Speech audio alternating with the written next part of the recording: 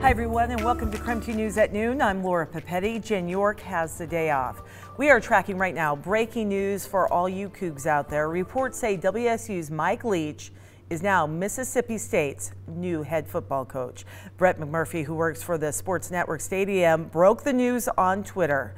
McMurphy wrote, "Washington State's Mike Leach, one of the nation's most innovative offensive minds, will be Mississippi State's coach." He added that Leach has coached for 18 years, both at Texas Tech and at WSU.